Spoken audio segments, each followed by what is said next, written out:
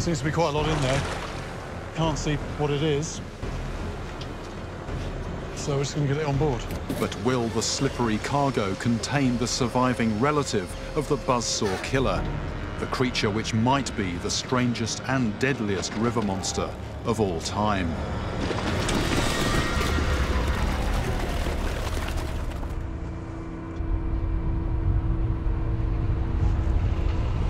What was this?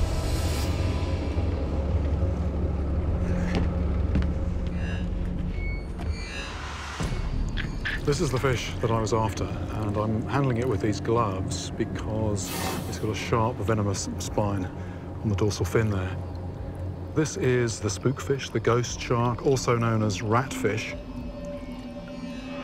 I've never seen anything like this anywhere in the world. It belongs to a group of fish called chimera, which in Greek mythology, the chimera was part lion, part goat, part snake.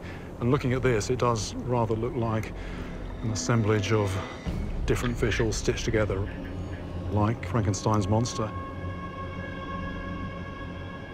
Strange as it is actually related to sharks. But its lineage diverged from the rest of the sharks that we see today a long, long time ago.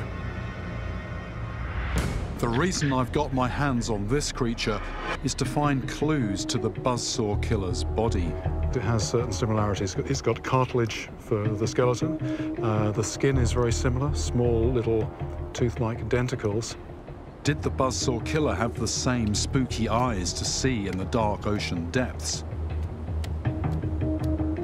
The ratfish doesn't have a tooth whorl, but it does have fused blades in its mouth, so weird dental hardware runs in the family. It does look very strange, but it fits perfectly with where these fish live and what they feed on. They're down there on the bottom and they're feeding on things like shellfish, crabs and worms. Pulling up the ratfish from the depths has shown me how alien and bizarre the buzzsaw killer's family is.